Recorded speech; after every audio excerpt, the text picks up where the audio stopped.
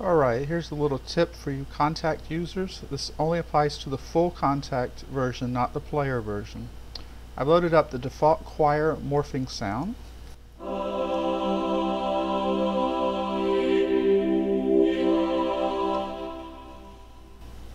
Let's say you want to add some effects, but you don't want to go through and put it on your main output, like through here.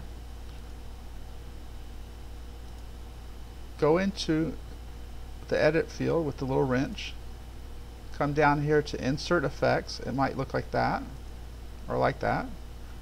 Go to an empty spot, click add effects, choose what you want. Oh, what effect do we have? This,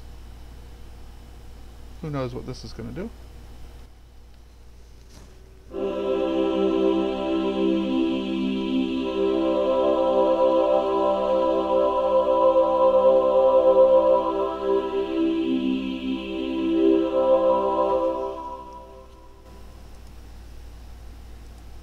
Maybe not.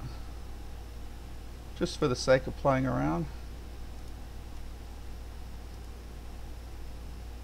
So we got a preset here. Oh, air vocals. Let's see what that does.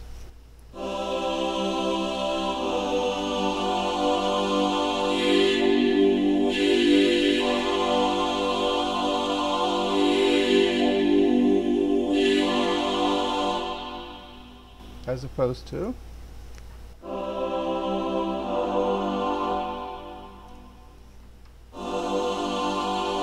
a slightly different sound.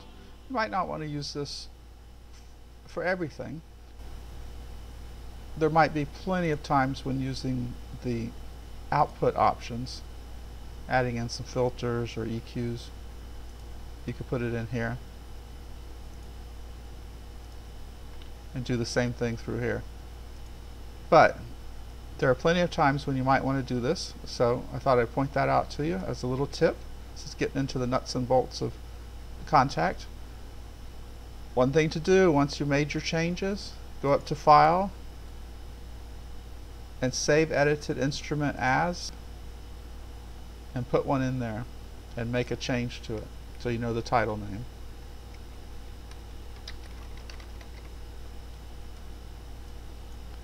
The next time you want to add that, use that sound, you can just go and load it up from your default folder.